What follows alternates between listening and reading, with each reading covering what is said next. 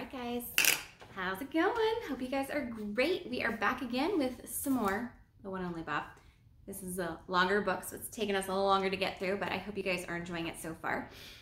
We read last time that the tornado that spun off of the hurricane that was happening, it has hit. And just as it was hitting, Bob was trying to get back to Julia. George was telling Julia, run, it's starting to hail, it's coming. And Bob, he's walked this wall between Ruby and Ivan 1,000 times and never had a problem, but for whatever reason he slipped. He fell into Ivan's enclosure. And all of a sudden, all he hears is all of this noise. Everything's being torn apart. And he realizes that he is flying. He is airborne, and he sees all of this rubble and trash and umbrellas and just bits of trees, everything just flying everywhere while he's up in the air in this tornado. He ends up landing in the giraffe enclosure, and he starts realizing that his first thought is not about his people. He's not worried about Ivan or Ruby or Julia. That's what a hero dog would do, but he's saying he's not a hero dog. He is more worried about himself, and he starts howling, you know, like a newborn puppy. He's not hurt, but he starts wandering around and kind of checking on things. And so that is where we are at now. So this is called Baby Sloth. I say goodbye to the penguins and continue on my way. So much has simply vanished. Walls, fences, barriers, netting. The orderly world of the park with its careful lines defining territory isn't so defined anymore. Many of the habitats are still entirely intact, but not all. What will this place be without fences and walls? You didn't need to watch the Nature Channel to know that certain animals like to eat certain other animals. I pass 2 squirrel monkeys swinging happily from the children's carousel. A pelican watches from her perch on a popcorn stand. I see a camel and a zebra together, looking stunned to be standing side by side. I notice a red lemur, Merlin, on a picnic table. Lemur eyes are always big if you ask me, but Merlin's eyes look like they were about to pop out of his head. I make my way through splintered wood and glass shards and approach the gift shop. It's roofless. Stuffed toy animals are scattered here and there like they tried to make a break for it. An I Love Koalas t-shirt dangles from a tree branch.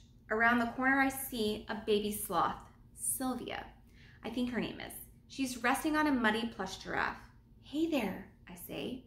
She makes a tiny noise, a sloth sob, I guess. Let's find your mom and dad. I'm not one for hugging and licking and such, but I give her a little nudge with my nose. Sylvia somehow manages to grab the giraffe, then looks up at me like she expects to hitch a ride. How the heck do you pick up a baby sloth? It's not exactly part of my job description, and sloths are so, you know, slothy. Carefully, I pick her up by her scruff, the way you do with a puppy. She puts that silly toy in her mouth, and off we go. Takes a few minutes, but I find her mom, Selma. I deposit Sylvia on the patch of wet grass. Oh, how can I thank you? Selma cries. No biggie, I say, and I head on, with fear in my belly and the odd taste of sloth fur in my mouth. Ugh. Make no sudden moves. I've ridden around the grounds of the park in Julia's backpack enough to know every inch of this place. I've even chatted with many of the residents, but now everything is topsy-turvy. I keep finding myself in places that I don't want to be. Like the wolf exhibit. Near the entrance, a sign lies crushed on the ground. It has a picture of a gray wolf on an arrow pointing one way and another arrow with the emperor penguin on it. To my right, I see a piece of hay stuck deep in a tree trunk like a pencil and a cupcake. To my left, water gushes from a pathside ditch, a broken pipe. The boiling sky has settled into a solid blanket of gray, and the rain's quieted to a steady drizzle. Still, I smell more bad weather, menacing in the distance. Tossed into a bush is a large informational display with a photo of 2 gray wolves. I don't see any fence or barrier or intact wall. And it dawns on me that grumpy wolves and tiny dogs might not make the best of pals, especially under these trying circumstances. Just as I start to leave, a wolf on the sign seems to move, to blink. Ugh, he isn't part of the sign. He's next to the sign. It's Kimu. Hey, I say. No answer. Something tells me I should hightail it out of there. Something else is saying, make no sudden moves. I hate it when my brain disagrees with myself. I split the difference, crouching meekly, doing the whole submissive dog thing. Kimu locks his eyes on me. I try not to make direct eye contact. A lot of animals find that threatening, but his eyes are mesmerizing, glowing amber, and way too smart. He moves again. 2 paws appear. Big paws. Nothing like my feeble, shrimpy feet. These paws are the size of hamburger buns. Hamburger buns with lethal claws attached. Mutt versus wolf. I wait for him to launch into his pounce. Maybe if I time my escape just right. Yeah, sure, in a battle of Chihuahua mutt versus wolf, even I wouldn't bet on the dog. Do they break your neck before they eat you? That only seems fair. My heart is doing this crazy tap dance on my chest, and I wonder if he can hear it. I sneak a peek at him. Strangely, he just keeps staring at me. Quickly, I avert my gaze. Those eyes, those chilling, dangerous eyes. It's me, Bob, I say. Kimu says nothing. He is panting hard. Maybe he's disoriented, or maybe he's even hurt. I try to speak again. My voice seems to be hiding somewhere deep in my throat. Another try. Kimu? He blinks. Are you all right? No response. Is anyone else hurt? I ask. This time he seems to hear me. I don't know. His voice is super low. Can I help? I ask, really hoping the answer's no. Suzu, I can't find her. All right then, I say, I'll take a look. I poke around a bit, careful not to get too close to Kimu.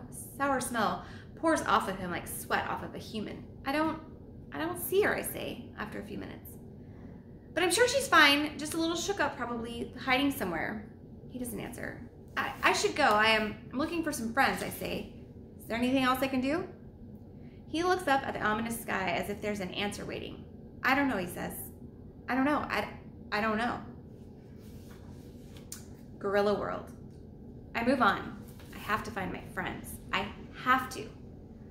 But where am I? I leap over another mangled signpost with bent arrows, one way to Reptileville, one way to Lionland. I pass the mangrove swamp. A manatee pokes up her big head, draped with Spanish moss like a silly wig. There. 2 workers in yellow raincoats trot past me. One has a bloody bandage on his cheek. I need to stop and regroup. Cool it, Bob, I tell myself. I'm panicking. I'm not taking in the right data. I try to blot out all the horrible smells and all the awful noise. I concentrate and let my nose do the real work.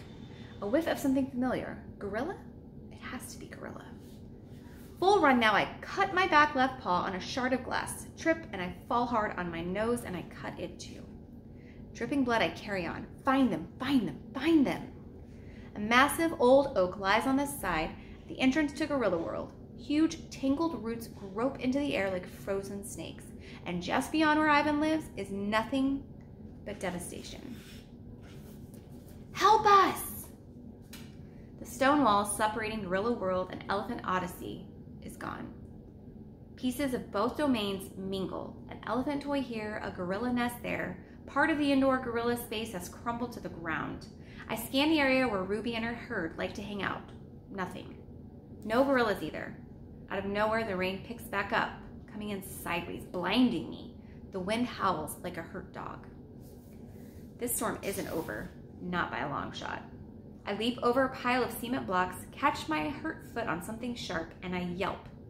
But I keep going. Ivan, I call! Ruby! Excuse me. Nothing. I get a slight rise, leap onto another overturned tree, and try to make sense of all this damage. Red and blue lights cut through the rain. Police, fire engines, good. We need all the help we can get. I take in several lungfuls of this hideous air. It's too wet, too full of conflicting odors, a mishmash of scents I can't decipher, especially with my busted nose. The wind gathers speed, pushing me with incredible force. Feels like it'll tear my ears right off my sore noggin. I can barely stay upright. Wind like that, storm wind, doesn't carry scent. It obliterates it. Help! Help us! It's a tiny, desperate voice. Maybe even Ruby's voice. Kudzu. I pick my way through the debris, trying to lock on this sound. It ain't easy. Please help us! Climbing over the remains of the wall, the one I was sitting on, when what seems like moments ago I find myself at the bank of the moat. Ruby! I call at the top of my lungs. Uncle Bob!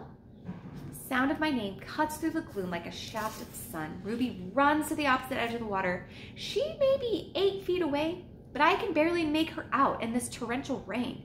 You stay there, I yell, trying to be heard over the wind. I'll come to you! I follow the bank until I come to the spot where several chunks of wall have tumbled into the water. 3 careful leaps and I'm across. Ruby runs to greet me. She wraps her mud-coated trunk around my neck, and boy, oh boy, am I happy to see that sweet little elephant. Are you hurt, Ruby, I ask? Is everyone all right? Ruby sniffles, yes, but come quick. She dashes off before I can ask anything more. 5 of Ruby's aunts stand by the elephant's side of the moat. Each one has her trunk plunged deep in the water. They look like a bunch of kids trying to find a lost toy in a swimming pool. It's almost funny until I see what they're reaching for.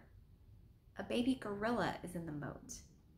The tiny gal keeps grabbing for a trunk to hold on to and slipping free. Her terrified screeches fill the air. It's Kudzu. It's Ivan's favorite. An idea. Going in, says Masika, one of the younger aunts. Oh, it might make things worse, Akelo cautions. Displace the mud, pull her down toward the bottom? I could go in, I suggest, the words popping out before I can actually swallow them. It's more mud than water, Bob. You'll get stuck just as Kudzu.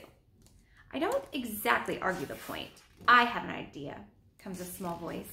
All the aunties turn to Ruby, and she looks startled to have their complete attention.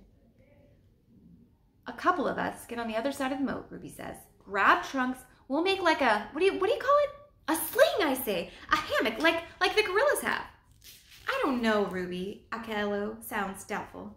Kudzu grabs for Masika's trunk with both hands. Wait, Masika says. I think I've got her this time. Masika lifts her trunk with deliberate slowness, carefully trying to support the baby gorilla. But once again, Kudzu can't hold on, and she lets out a despairing cry. Down she goes, lower this time, her nose and eyes just barely visible. Okay, Akelo says, with a nod at Ruby. Let's give Ruby's idea a try. Masika, Laheli, Elodie, cross over the far side. Zena, Ruby, and I will take this side. All 3 elephants move with surprising quickness to the spot where I crossed. They gallop back until they're facing us. It's strange to see them on the other side of the moat. With the wall destroyed, they're technically in Ivan and Kenyani's domain. Move down just a bit, Akelo instructs. That way. She motions with her head. We want to scoop her out, not push her down. 3 on one side, 3 on the other. The elephants reach out for each other's trunks, creating a kind of cradle. Okay now, says Akelo. Lower, carefully. Down they go into the muddy water. Ruby nearly loses her footing, so I grab her tail with my teeth. It doesn't really help, and she yelps, ouch! But my heart's in the right place. Kudzu thrashes her tiny arms. Stay calm, I call. Easy for me to say. She looks over at me, and I will never forget the fear in her eyes. Then she vanishes below the surface. Okay, we're going to stop there. We will start on the next chapter tomorrow. Bye, guys.